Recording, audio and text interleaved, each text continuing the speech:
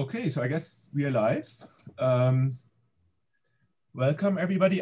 My name is Tobias Brinkmann. I'm the head of the Jewish Studies program here at Penn State and teach modern Jewish history. And it's really a great honor to celebrate the publication of Eliyana Adler's book, which is the focus of this session today. And I'm just going to give a short overview of how we basically planned this. I will introduce the individual commentators and Eliyana, and then we get going in about 2 or 3 minutes. So I just wanted to mention that this event is recorded, so it'll be available on the Penn State Jewish Studies Facebook page, on the YouTube channel that we just launched, and on Instagram and Twitter, so you can find it there. And I want to thank the History Department for supporting this event, and of course Lior Sternfeld, who really is the one who made it all possible, the man in the background. Let me introduce the speakers. The first commentator is Professor Havi Dreifuss. She is one of the leading specialists for the Holocaust in Eastern Europe. She is a professor at the History Department at the University of Tel Aviv. And she has spent a lot of time working at Yad Vashem. She is the head of the Center for Research on Holocaust in Poland at the International Institute for Holocaust Research at Yad Vashem. And so really one of the leading specialists for that topic.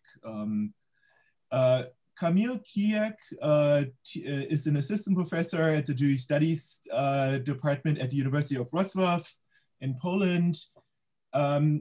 His research is very interesting. So he really works on Jewish life and Jewish history in Poland. So I think he's one of the key specialists on Jewish history before, during, and after the Holocaust. So that's a really interesting area.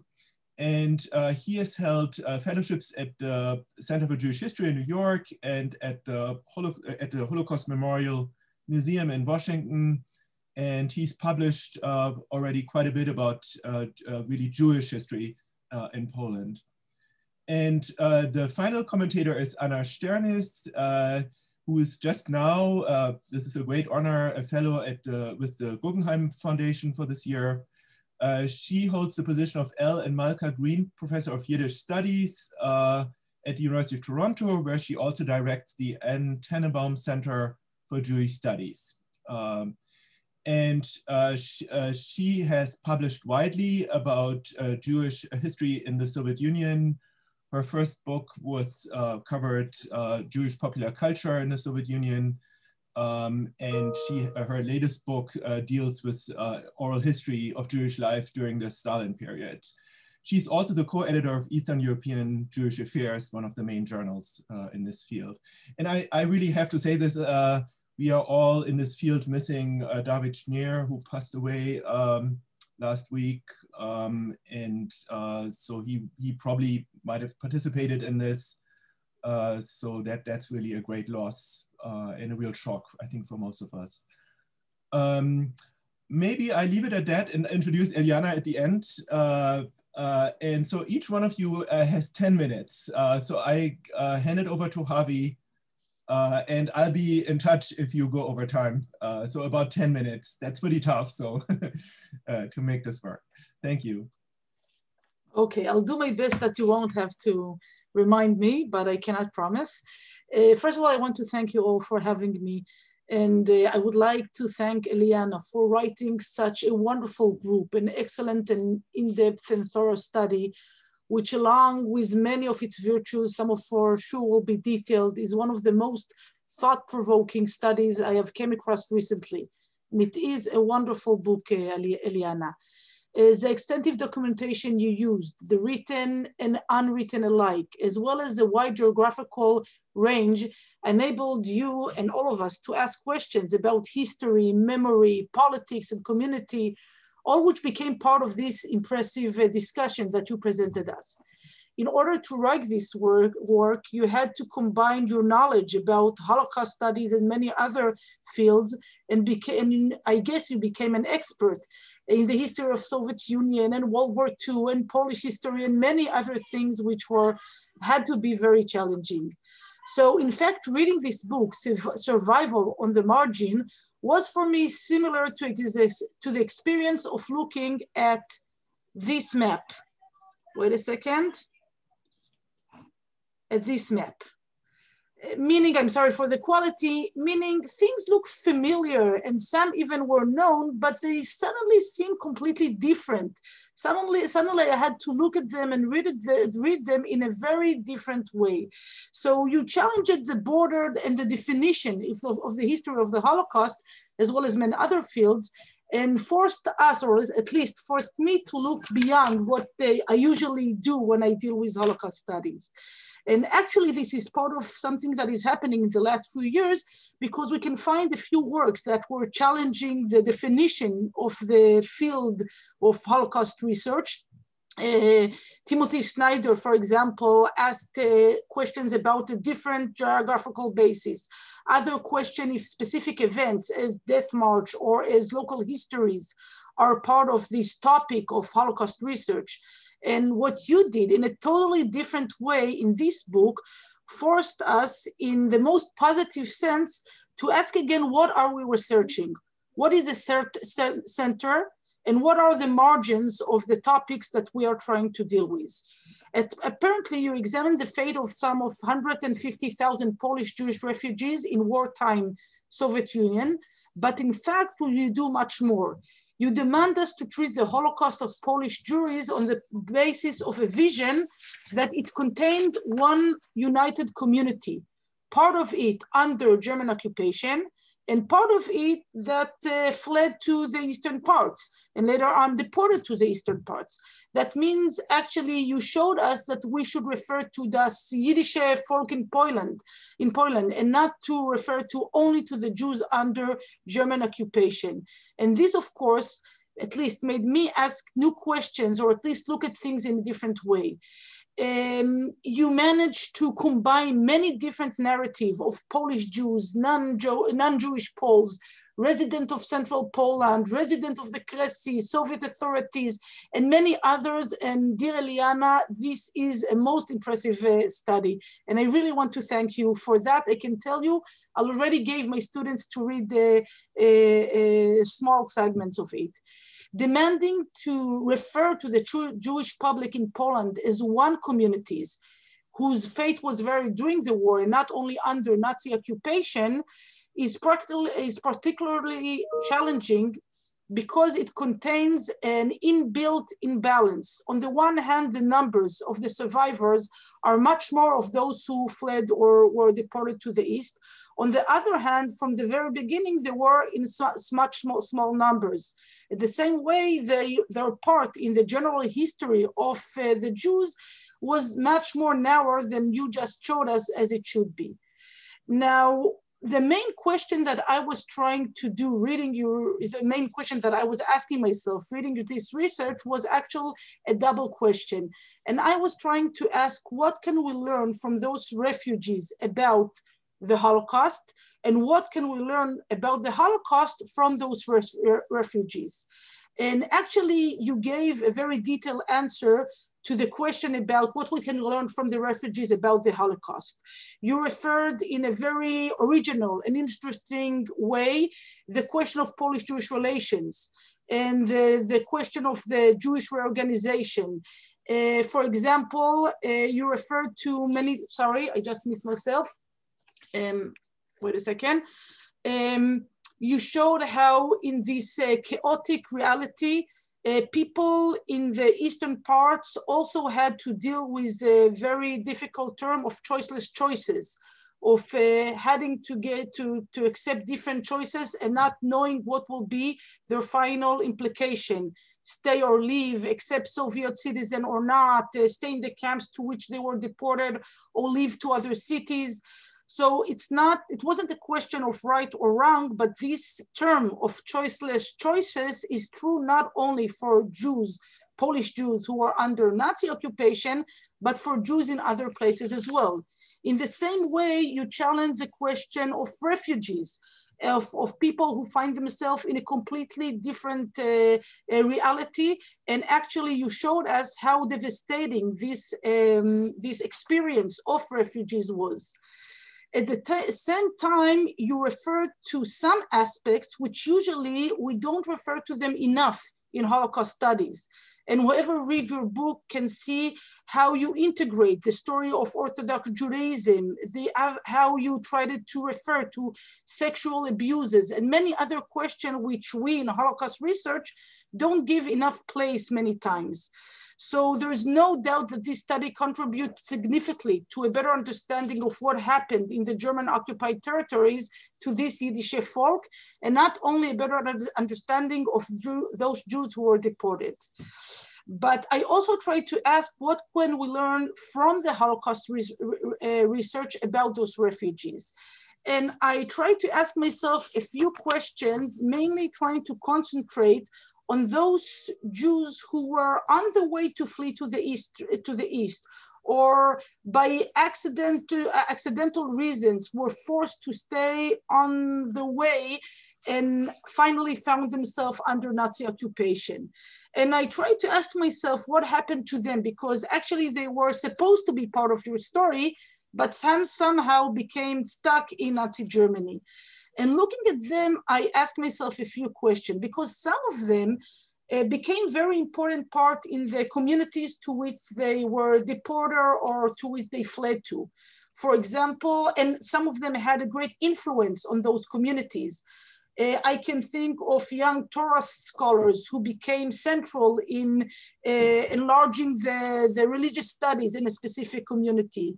I can give example of different people who later on became part of the Judenrat, although they were refugees in the Kressi and so others.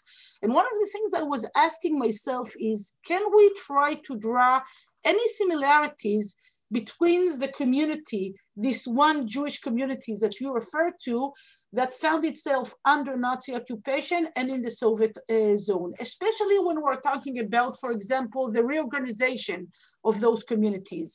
Much was written about the way that the Jewish society tried to rebuild its cultural, its educational, its political life in different ghettos and even outside of those ghettos, even before they were established. I was trying to ask myself, can you point out similar or different patterns of those groups? Because one of the very interesting chapters you have in your book, chapter 4, you are showing how in those eastern parts, those Jews also try to organize themselves in different communities and try to preserve something from this Yiddish folk that was lost during the war. Another question that I wanted to ask you, and that is, on the one hand, you deal very nicely with the different aspects of Polish-Jewish relationship, but when we talk, especially in the last few years, about Polish-Jewish relationship, many times we say that the Polish government exile didn't see the Polish Jews under Nazi occupation zone as part of the secret state, so-called. And you portrayed something that is much more complicated regarding what is happening to the East. It's not such a black and white picture. And I wondered if you could refer to that a little bit more.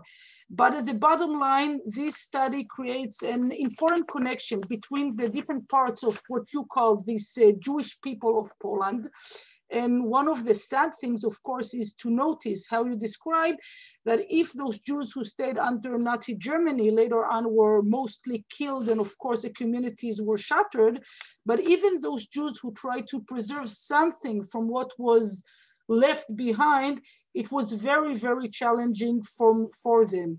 So in the bottom line, I would like to ask if those Jews who were deported or fled to the East also found themselves at the end of the war, standing in front of something that they could not rebuild again. And that is this notion of this Yiddish folk. I have 1 more minute, so I will just end and thank you again, Eliyana, for such a thought-provoking book that challenged our knowledge and understanding. And this is exactly what one wants from such a book as yours, The Survival on the Margins. Thank you very much. Hi, we have a problem with the interpreter, so the participants cannot see them. So I don't know, Lior, can we take a short break here for a few seconds? Because I do not know how to change that. They cannot enter the gallery view, so they cannot see the interpreters. Tobias, it's because you have to change settings on your end, you know, if you're the host of this meeting. I'm the co-host, so I have no clue how to do this. If you know which setting I should change, I'm trying frantically to. Okay. So you have to go to preferences on Zoom, and then you choose. Hold on a second. I think it's in the general somewhere, but I'm looking here. I should have looked at it earlier, but I was listening to Havi. So just give me a second too, and you keep looking. Like it's somewhere in those settings, allowing the view. We apologize for this. Yeah, we're sorry. Oh, display up to 49 in gallery view. Maybe that's it. Do that. Gallery view will be better. Share screen, maybe that's it. No, share screen. No, don't share screen. No, I'm not doing it. Are you now on speaker view or on gallery view? Oh, you know what? That's a special webinar thing that I don't have settings for. But in the webinar, you can change the setting, what people can see. Like it's less restrictive. You can make it less restrictive so they can change the view. Yeah, but I think that just clicking on the interpreter solves the problem, because then we can pin his video and see the interpreter like on a main screen. Because I did it now, pressing on interpreter, I can see him as interpreting right now. But then people won't see speakers. Oh yeah, but at least, yeah. Okay. Can we? Wait a second.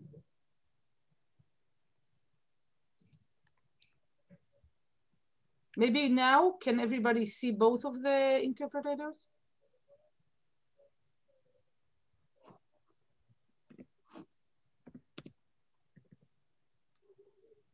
Apparently not.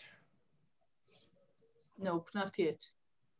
You know, you can also enable the closed captioning of the meeting. Do you know how to do that? Yeah. As a backup. Yeah.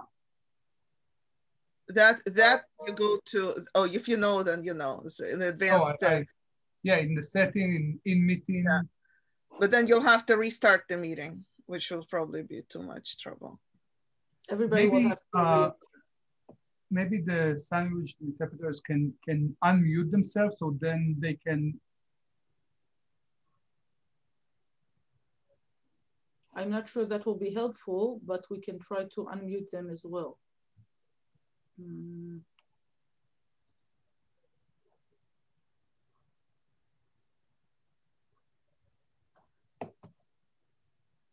I'll ask the audience if they can see now.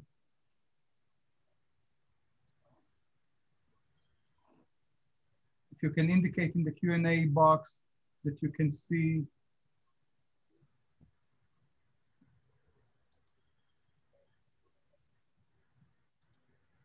Yeah, apparently, let's see. So Gary says he can only see Lior who's speaking. Maybe we can only, if there will be only one host or co-host, I don't need to be any more co-host or anything. And then whatever you will define will be what we will see. So maybe you can take back and return to be only one host, and then your screen will be the one that will determine the definition.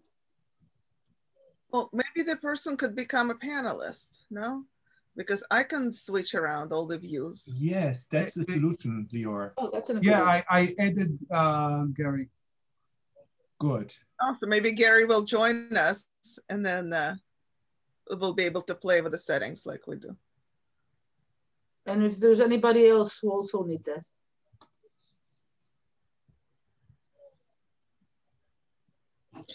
It kind of is the same kind of narrative as normally when we do in person. Somebody says, my microphone doesn't, we can't hear you. We can't hear. So this is the moment when there's a doctor in the house who can fix that microphone. And is it better now? Here we go. Hi, Gary. Okay, Gary's in. All right, but does anyone else need to be able to see also? Let's see, he was the only one. Yes, another one. Oh, yes, we can see everyone now. Okay. Oh, now it's All right. working. Oh, whew. Okay. Okay. Thank you. Thank you. Good. Okay, great. We move on. So I hand it over to Kamil for about 10 minutes. Thank you. Thanks for your patience. Yes, thank you. I will try to be very short. And first of all, I want all of you to really encourage you to read this fascinating book. And I wanted to turn everyone's attention on a thing that usually when we discuss or promote historical books, especially we professional historians, we tend to focus on novelty, on unknown facts that the book presents, etc., and etc. And this book does it, but it does much more because it brings our attention on a second very important element of historical endeavor that we tend to forget, that is the empathy, the ability that this book gives of understanding our historical protagonists, heroes of our historical research in a particular time and place, in a time when they did not knew what will happen later or what is happening in other places. Now, this is very important because especially in 20th century history, maybe especially, but in all histories actually, there is a tension between this empathic dimension and the teleological character of most of the historical research. That usually when we explain the facts, how the facts go one from another, how one thing stems from another, we use the benefit of the thing that we know what would happen later. And this has not only the, I would say, methodological, but also some moral implications, especially for Polish, Russian, Eastern European 20th century, and for the history of the Holocaust. Because also it affects the public discourse and the popular understanding of how the things happen.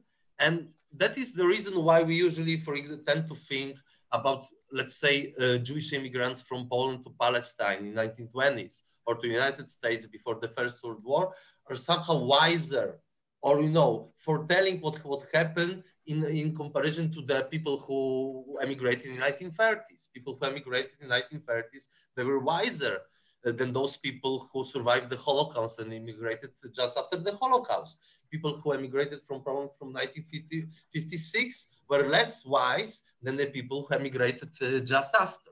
The same actually have in Soviet Jewish history. And as I say, not only among historians, but among the families of protagonists of the historical story, when, you know, people who made Aliyah from Soviet Union in the 70s are these wiser people, yes? People who understood history better than the people who emigrated in the 1990s. And this, I would say, empathical approach used in this book, the very wise and very intelligent reading of the personal stories kind of deconstructs this notion and really helps us to really understand how people did not know making decision of whether to flee to the border in 1939, what to do during the evacuation in 1941, what kind of decision to take in 1945 and 1946. And Eliyana's books exactly enables us to understand these people in a particular time and place. And another value of this study, and my two questions stem from this empathical dimension, the second value, is that Eliyana's study actually goes through the historical specialization. That's exactly what Havi said. Not only geographically, but also period-wise. We usually have a historiographist specializing in interwar period, in Holocaust and then in post-Holocaust, post-war period. Now, a study of Eliyana cuts through all these periods, also very wisely using the personal material.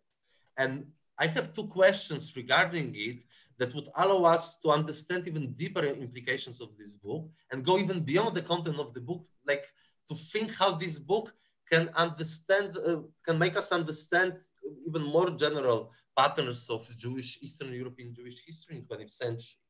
First is the question of what I would call intellectual Jewish departure from Eastern Europe, meaning that, as we know, demographically, the big wave of Jewish emigration from Eastern Europe starts from the end of the 19th century.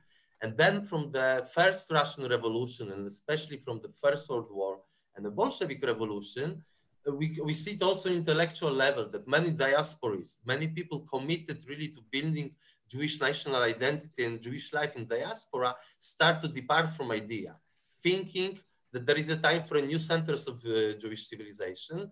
I could mention Joshua Harlip's book, Tragedy of the Generation, or the book that will come out very shortly of Kenneth Moss, Unchosen, about the Polish Jewish intellectual thought of 1930s and this growing departure from Eastern Europe.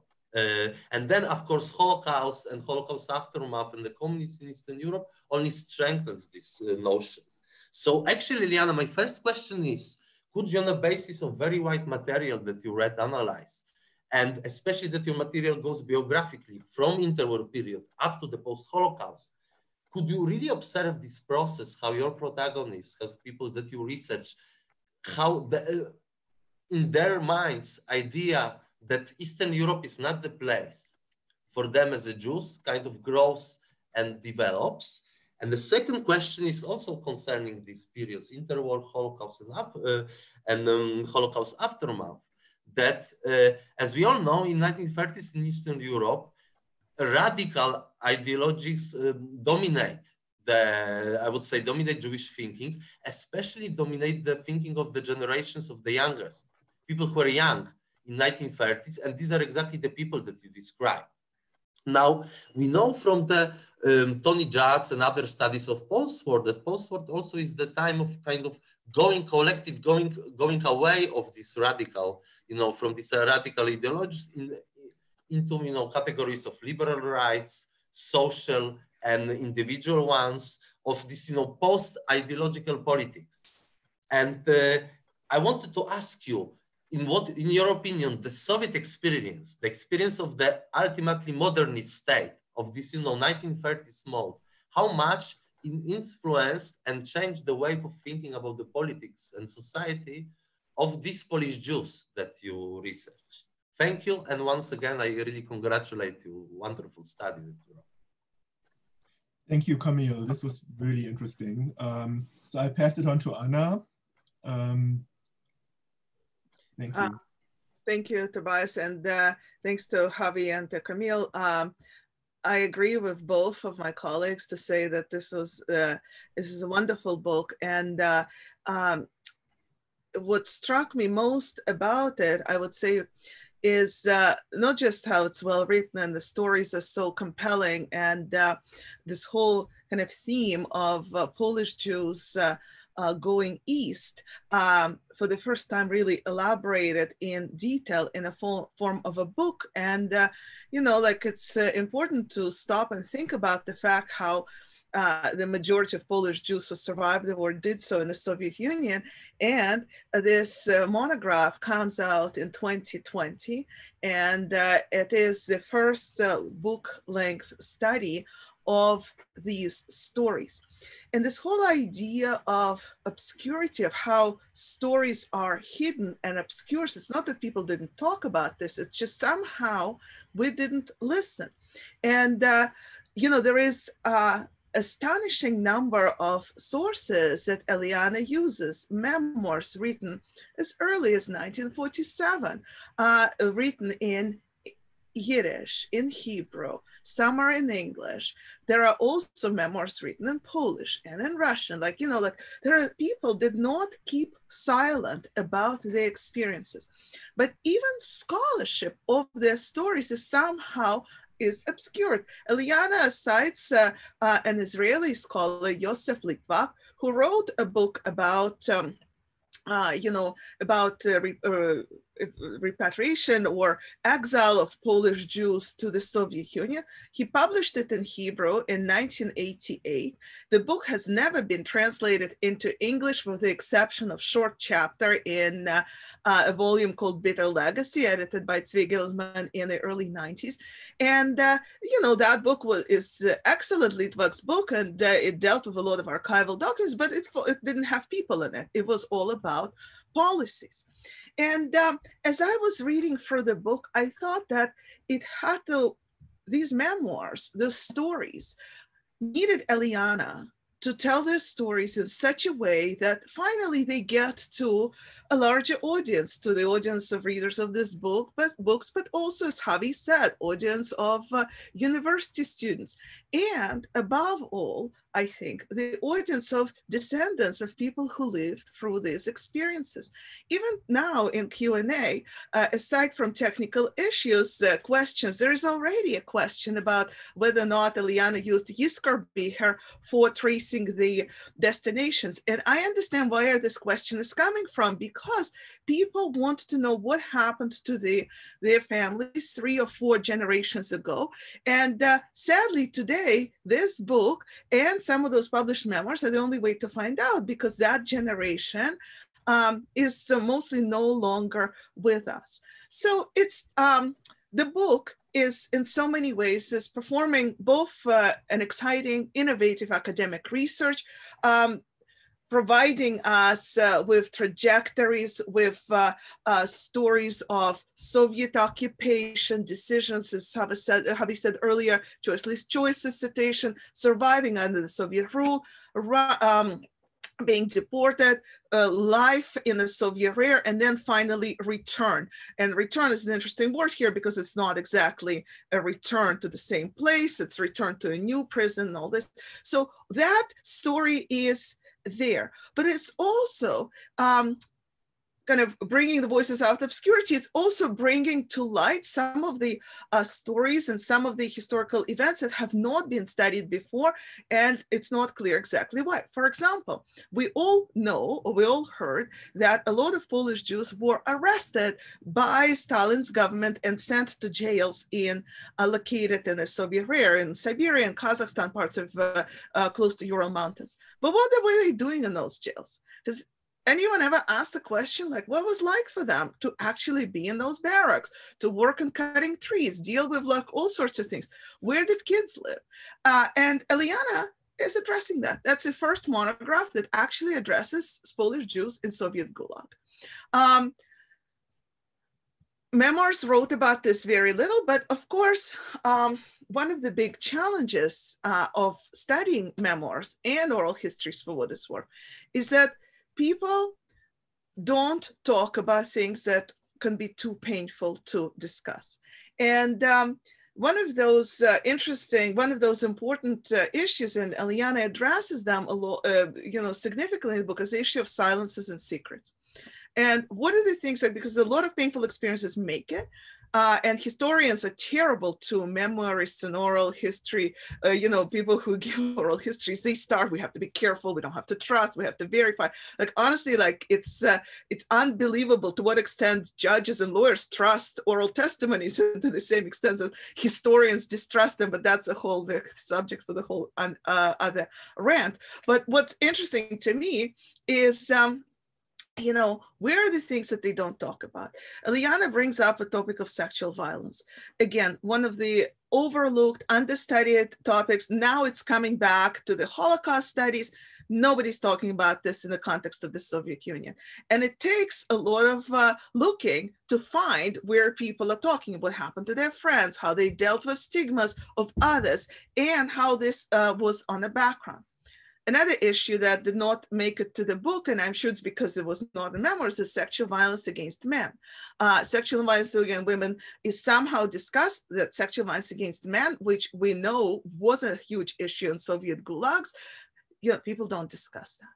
And to me, this idea of secrets and the idea of silences and the ideas of, forgetting the story that was so central just because it doesn't make into sources or historians don't know how to study it is a huge problem. And I think this book does a beautiful job of addressing that and bringing it to our attention.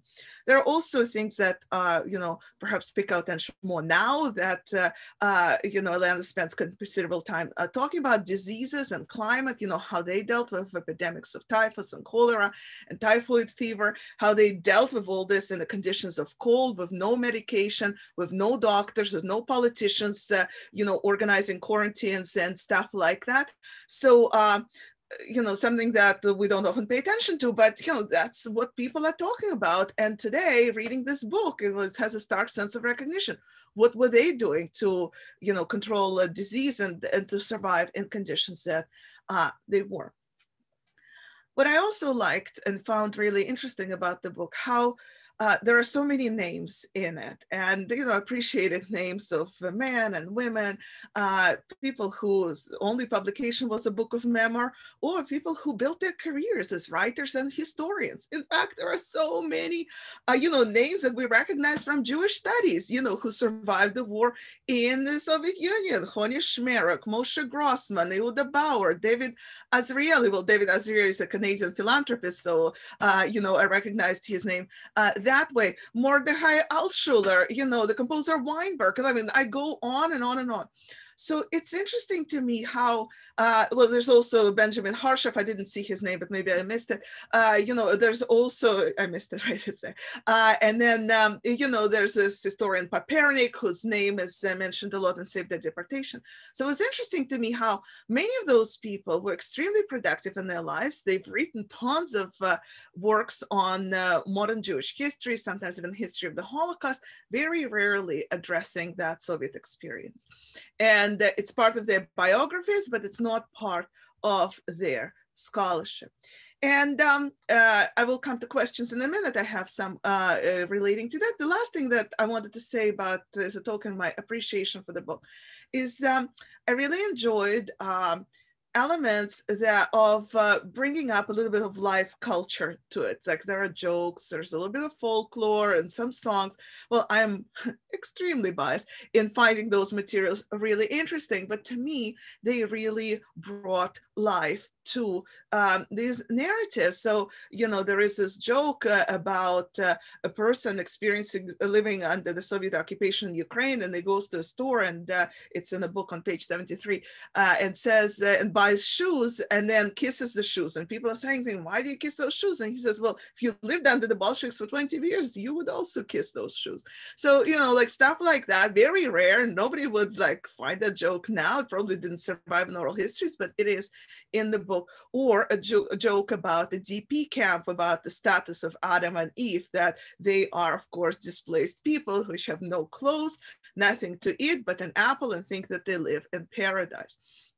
So elements of culture from the time, but also above all, voices of people who lived through this experience, unobscured or not hidden from the reader, but are there front and center with insightful interpretation. So I found that very interesting to read, and also it was very easy read. An academic book, often takes a while to read, but this one just, you want to know what happened, it reads very easily.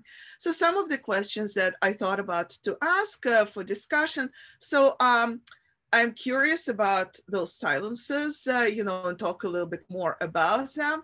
I also want to know if, Eliyana, you think that there is a correlation why people who went for those experiences, I don't know, so many of them became historians. Is it because they learned all these languages, Russian, Polish? I remember how Harshev gave this talk and said, everyone says I'm a cosmopolitan. Well, Stalin and Hitler schlepped me around the world. So yeah, of course I'm cosmopolitan. So, and then, or maybe it's experience of Gulag. Some of your materials are talking about how the prison was a school of life for them. So it's a little bit of a cliche statement for memoirs, but perhaps it's also a way that people could relate to different histories of violence and abuse and and historical events and made them more interested in writing history. So I'm curious what you think about that.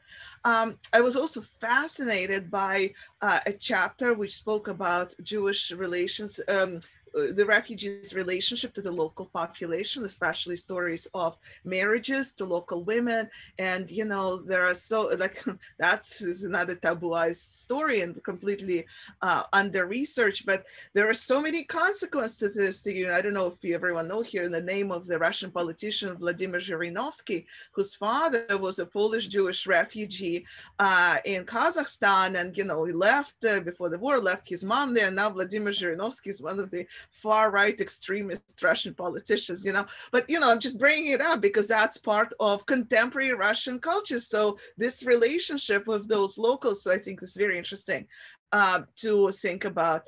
And my final question is the curiosity about the relationship in those DP camps between Polish Jews who survived the war in the Soviet Union with those who survived the war in concentration camps. Because today there is, especially like when there were more of them, like 20 years ago, there was a lot of tension, comparative suffering, even the status of the Holocaust survivor and stuff like this. So I'm curious what was going on in camps, and a few memoirs are talking about that. So with that, I will finish my remarks. And once again, thank you for those of you who are listening and didn't buy the book, I strongly recommend it. And thank you, Eliyana, for and everyone for giving me an opportunity to speak here as well. Thank you so much, Anna, for your comments. Now it is my great honor to introduce the author.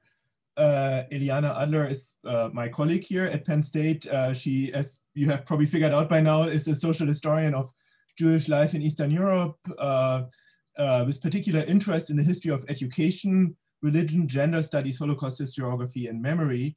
I would like to mention her first book, In Her Hands, The Education of Jewish Girls in Tsarist Russia, published in 2011. That may also be of interest for some of the participants today. And she is now, and this came up in the comments, she's actually working on a new, I think, very exciting project that connects to this book we are talking about today, namely a history of these Yizkor books, these memory books, which is also a huge gap in the scholarship. And so, Eliyana, you have about 10 to 15 minutes, and then we're going to open it up, and I'm going to collect questions here and share them with you. So the floor is yours, Eliyana. Okay. Thank you so much, all of you, everyone, really. It's, as you know, it's a big process, writing a book, and you send it out there and you don't know where it goes, what it does. So it's wonderful to have people actually read it and think about it a little and be able to have a conversation. I'm so appreciative. And also to Lior and Tobias for helping make this happen, to my colleagues, my friends, my family, people who've been wondering what it is I've been working on for a full decade of my life.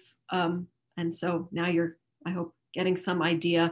I want to talk just a little bit about the genesis of the book, and then I would love to engage with some of these questions. I will not be able to get to all of them, but I hope this is the beginning of a longer conversation. So this book was originally, it was a sort of a diversion. That is, I had finished my book on the history of education in Tsarist Russia. I was going to do another book on a related topic, and a friend of mine suggested, it's nice after you finish a book just to do something a little different. So I got this fellowship at the United States Holocaust Memorial Museum. I was going to write an article about schools, clandestine schools for Jews in Central Asia during the war. And I went there and I started doing research, and to make a long story short, I discovered, first of all, that clandestine schools don't leave a lot of paperwork behind them. And secondly, that there wasn't secondary literature. I wanted to tell this little story and put it in a larger story, but I couldn't find the material to do that. And so my project kept expanding. Oh, okay, I have to explain how they got to Kazakhstan. Okay, fine. oh, but why would they have wanted to go there? What, because they were in a labor camp. But why were they in a labor camp? They're Polish Jews. Why were they in the Soviet Union? And it just kept getting bigger and bigger. And I found myself gradually, not planning this, coming to write a book that I did not, that really no one could have the expertise to write. It's too big. There's too many parts of it. There's too many fields that are too much geography. It's been a wonderful challenge. I've loved doing it, but I have also very much had to rely heavily on the research of others, on the expertise of others. Some of you here and many of my other colleagues and friends around the world. And I see this book as definitely a step, and I hope it makes it possible for other people to do that more micro work that I originally set out to do. I hope that there's a lot more to know here about every aspect of this project. And I'm looking forward to seeing how people move forward into all of the different fields that it is related to. So in terms of these marvelous questions, I hardly know where to begin.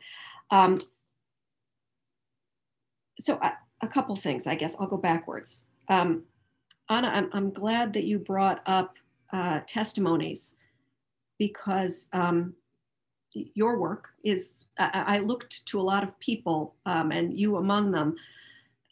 When I started this project again, yet another way that we change, our projects change us along the way, I thought I was going to find a lot of new archival material. And I did find some, but in the end, first of all, it wasn't that interesting. The security service, the NKVD files are still not available. Even they might not be that interesting in the end. But the testimonies, the voices of the people turned out to be so compelling and so powerful, and to push me, as you all pointed out, to change, my own assumptions about borders, chronological, geographical, and otherwise national, in approaching these people, and to also delve into this field of testimonies and how they're read, which has also been just wonderful. And I hope that I'm also making some contributions toward that field.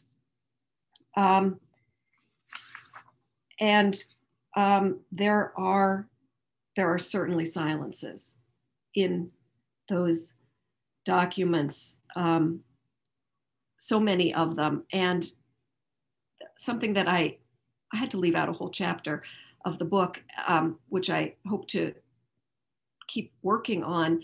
But I'm also very aware that when they were written and where they were written makes such a difference. And there's some fiercely anti-communist writing in the 50s. There's some much more kind of rose-colored glasses writing in the 90s in the United States and in Australia, of these, well-off, comfortable people looking back.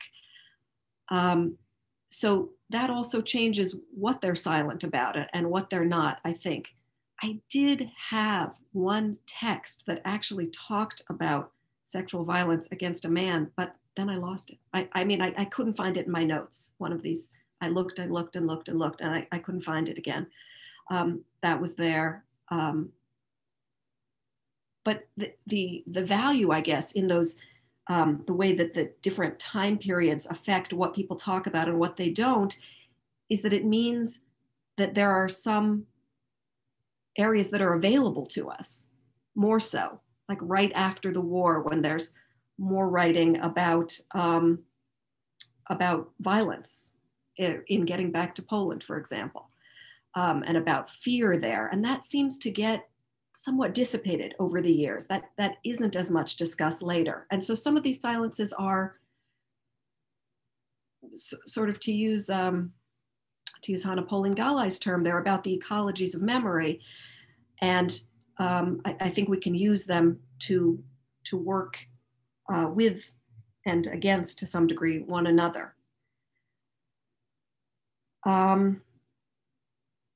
You also asked about the consequences of these refugees, sort of what they brought back with them and what they left behind. And that's something I've been thinking a lot about. And it's all very speculative, right? We can't ever, you know, I hint in the book that they may have left behind them some access to traditional Jewish culture, but I can't prove that. I can't show that, really. Nobody says that precisely. And no one could have said that, really. But it is certainly very intriguing and worth thinking about. And maybe that's the sort of thing that people can take further. And the DP camps, interrelations, personally, and this again, there's people working on DP camps and doing more work here, but I generally saw a great deal of cooperation toward a common goal. That common goal being to rebuild Jewish life, to have families, they married one another, and memory. They wanted the exact same thing in terms of memory. They had these communities. They wanted to talk about them. They wanted to collect photographs about them and stories about them. And there didn't need to be a competition in that at that stage. Maybe at a later stage, it did develop, maybe it had to, but I see a lot of unanimity in the DP camps. And Kamil, I want to look at some of these excellent questions, and I also just want to thank you personally for pushing me. And this is something that you all brought up a little bit also, not to sort of accept the foregone conclusions of what happened, but particularly about post-war Poland, that you really reminded me on several occasions that just because the majority of returnees from the Soviet Union turned out leaving didn't mean that they had to leave. It didn't mean that they knew they were leaving when they got back, that many of them really did stay for a while, you know, a few years, 10 years, 20 years in some cases, and try to rebuild and try to live where they knew, where they recognized, where they wanted to go back.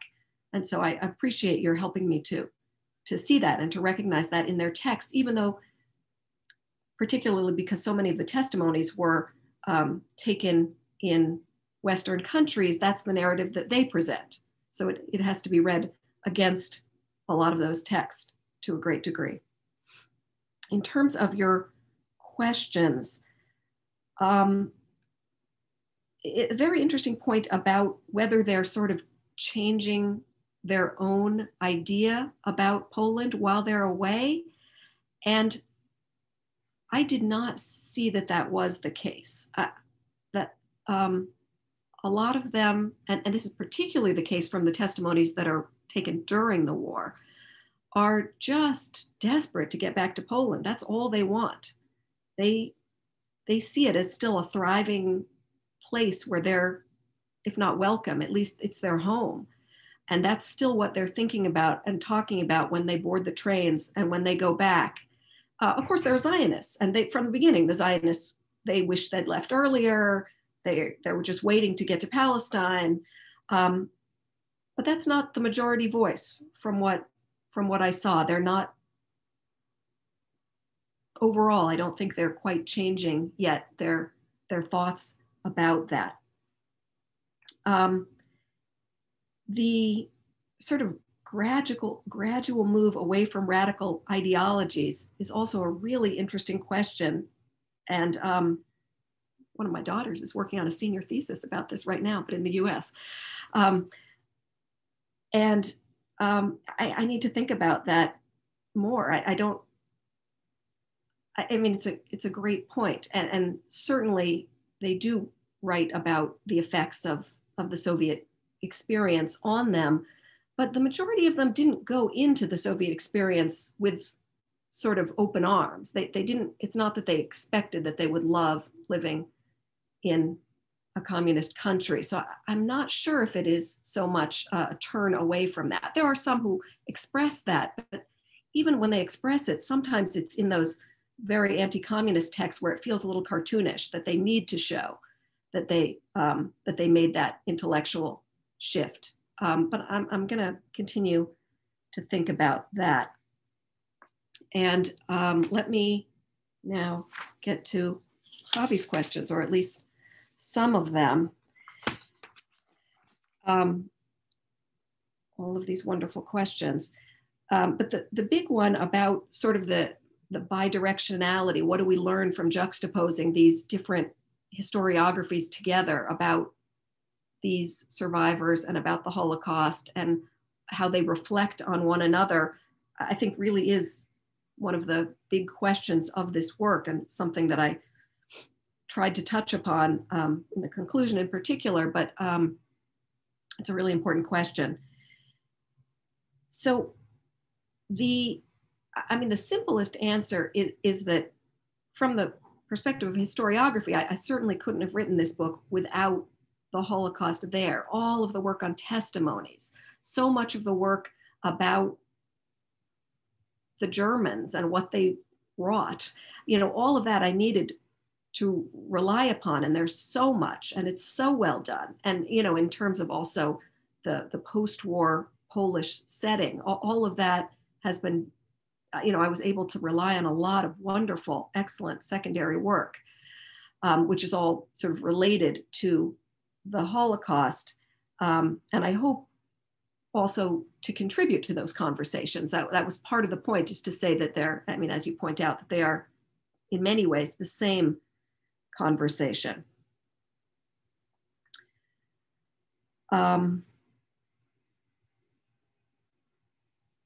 And the question about sort of parallel patterns in terms of community formation during the war and potentially after the war also, I think you're also hinting at, is a great question, which again, I think I need to think more about, but certainly the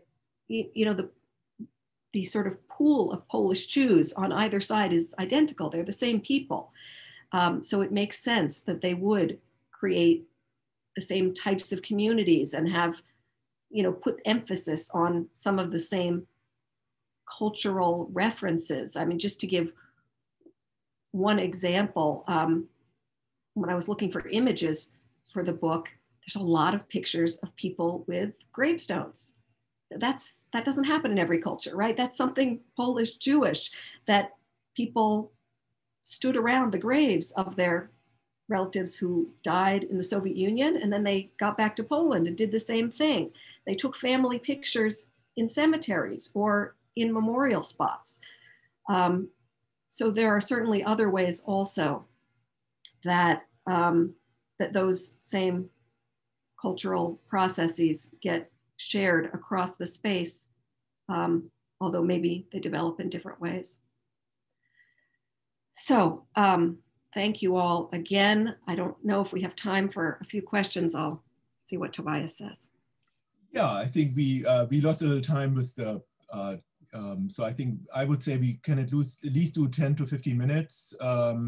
So please just post the questions through the chat function, and then I can coordinate it.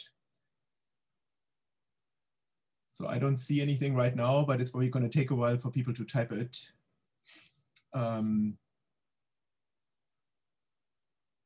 Okay. Okay, something is happening. There is a question about the Yizkor book, which Eliyana for sure can address. So it was something. Yeah, there was a question earlier about your Yizkor books. How many did you use? I think that's really a good question, just to get us started, as I look at all the questions that are coming on right now. Okay. But did you use them to trace the migrations, Yizkor Bucher? That was the exact question. Yes. So not in such a systematic way is the short answer. I use the Yizkor Bucher for, and that's memorial books, sorry, for those, that's a Yiddish word for memorial books that were produced after the war. I used them for stories, for testimonies. There's a lot of testimonies there of people who won't, would never publish anything, won't ever publish anything. That was something so important to them that they would write there, even though they don't think of themselves as writers. But I didn't use them in a systematic way or statistical way to try and see how many and who went where and that sort of thing. But there are just marvelous, marvelous stories available in those Yizkor Bicher. Some of them have been translated and are available online, and some of them not yet, but there is much more of that going on. There was one really general question I think that would be important to answer, just about the numbers. I think that's a really important question, especially for those who are not really specialists. I think you could say something about that. Yeah, this is a question that has been plaguing me. And it's a fair question. It's a good question, but it is really such a hard one because essentially we're talking about flight. That is, people, as the German armies move into half of Poland and the Soviet army moves into the other half of Poland, people fleeing across what isn't yet a border. There aren't people, there's nobody's counting how many of them. And it makes it very hard to tell how many of them there were. And the Polish government in exile during the war thought that the numbers were really extremely high. And gradually since then, they've been going down and down and down, those people who work really assiduously on numbers. And I'm not one of them. I rely on other people to do that kind of analysis. But I can say, broadly speaking, that possibly 300,000 or so Polish Jews fled, chose to cross the border from the western to the eastern part of Poland. And then somewhere around 100,000 of them, slightly less, were deported and ended up in the Soviet interior. And then some other number of them self-deported or evacuated once the German armies moved into the Soviet territory. And so they also ended up deep in the Soviet Union. And therefore, when the repatriation happened after the end of the war in 1946, it was more, there were more than 100,000 of them. They had multiplied because more Polish Jews ended up among them. And of course, there's some who stayed also, as Anna was pointing out. So that also makes it so hard to tell. And then there's another repatriation later, a smaller one, which is only about 15,000, 18,000. So possibly then overall 200,000 repatriate, but really very loose. And I think to me, what's important is that there are significant numbers and that these Polish Jews are the majority of Polish survivors, but I don't think we'll ever have an exact count. Now there are a lot of great questions. So I just pick one. You just mentioned the word survivor. So the question is, how does this book change the idea of a survivor? I think that's an important question. Yeah, it is an important question. And the definition of, well, survivor itself is a relatively recent word. The people who lived through the war were DPs. Many of the people I study were called refugees. Then they went to other countries. They were refugees again. They were called many, many different names during the war and after the war. And the term survivor, kind of capital S, survivor of the Holocaust, is only one really since the 1970s that's been in wide usage. And generally it has not been used to talk about these people.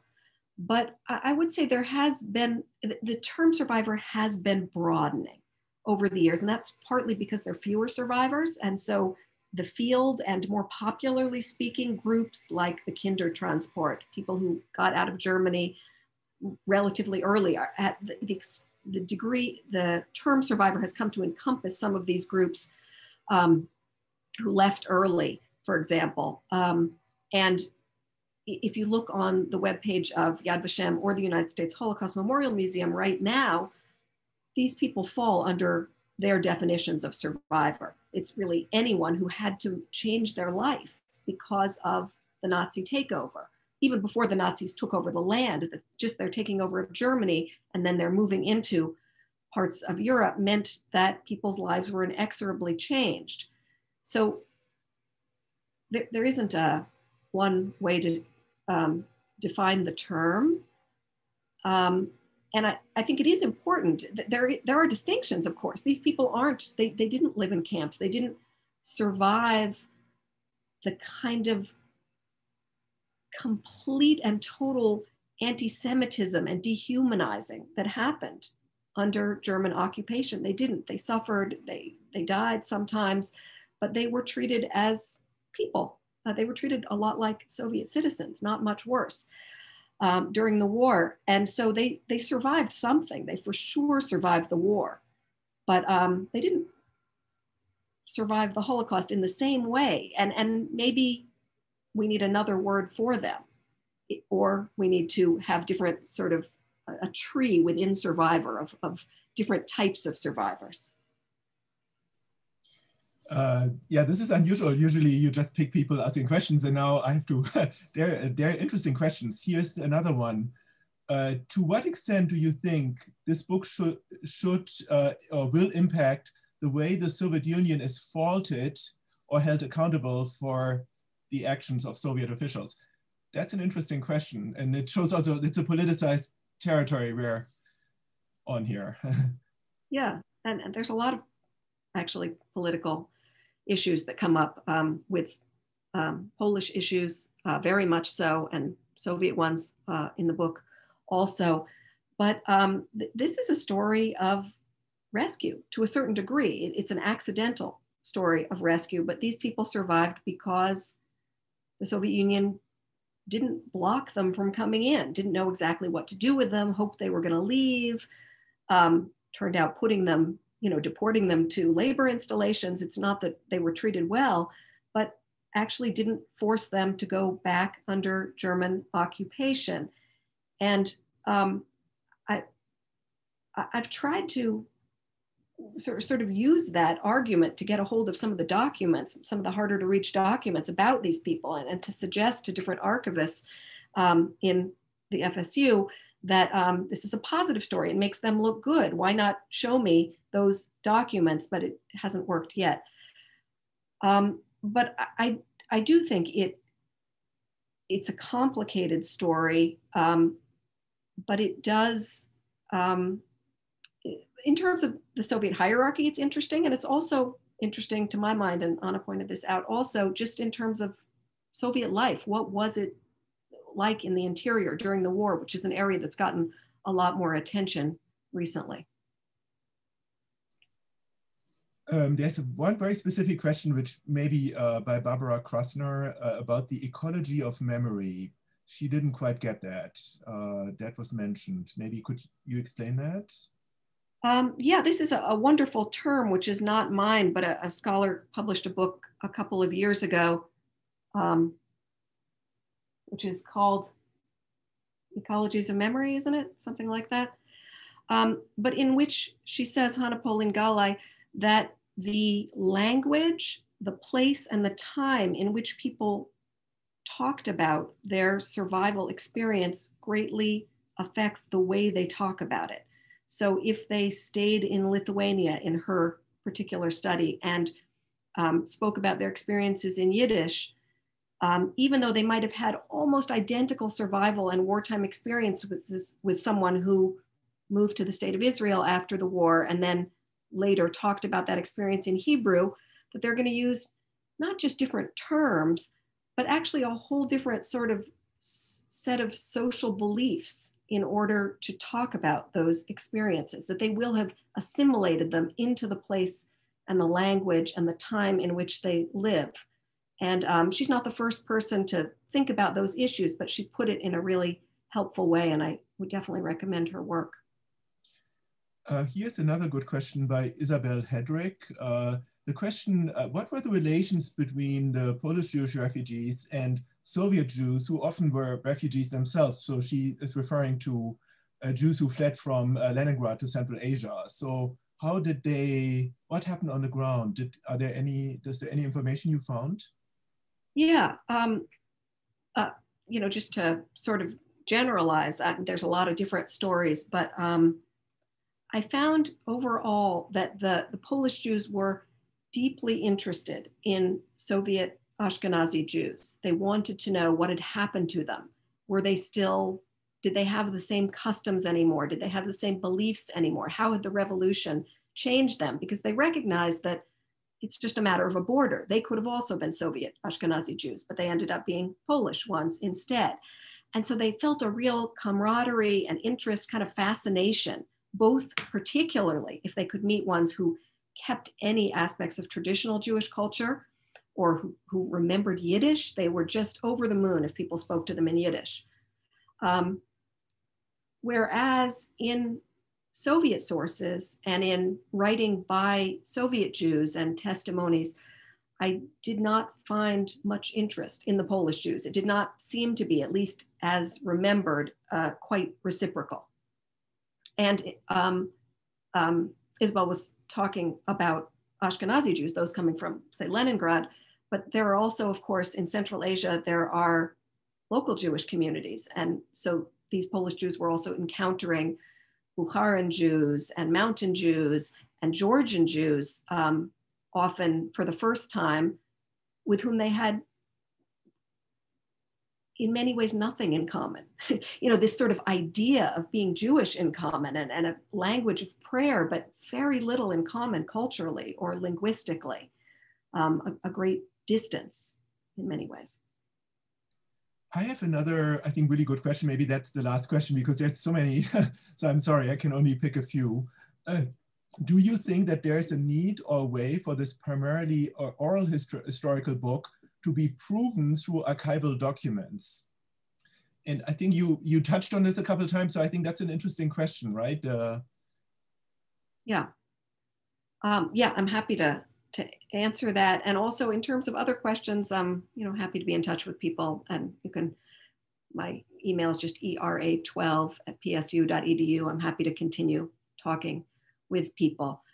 But I'm a social historian, so I'm interested in how people live, and particularly what I became interested in the course of this study, and Kamil pointed this out, is how people make decisions.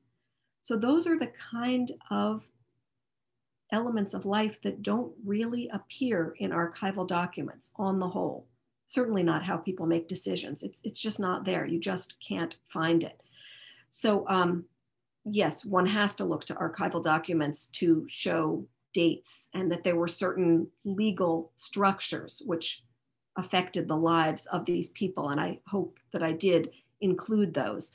But what I was most interested in showing was how they lived, how they built their lives in these very difficult circumstances, and how they made decisions about because there were many sort of inflection points where they had to choose one way or the other. And I'm sure that their oral testimonies don't reflect all of the difficulties of making those decisions and how much they put into those, but at least they give us something. They give us a way to delve into those questions. Okay, I'd say we end the meeting here. So we lost a couple of people, so I think this is a good time. I'm very grateful to Eliyana and very grateful to the commentators. And I just want to remind everybody who's still listening, we will record, or we are recording this meeting. So if somebody could not listen in, you'll find it under the Penn State Jewish Studies Facebook, YouTube, Instagram, or Twitter page for a long time. So, and please feel free to contact Eliyana. And of course, you can get the book now. It's now available in print and actually published. Thank you so much for listening. Thanks again. And thanks to our interpreters. Yes.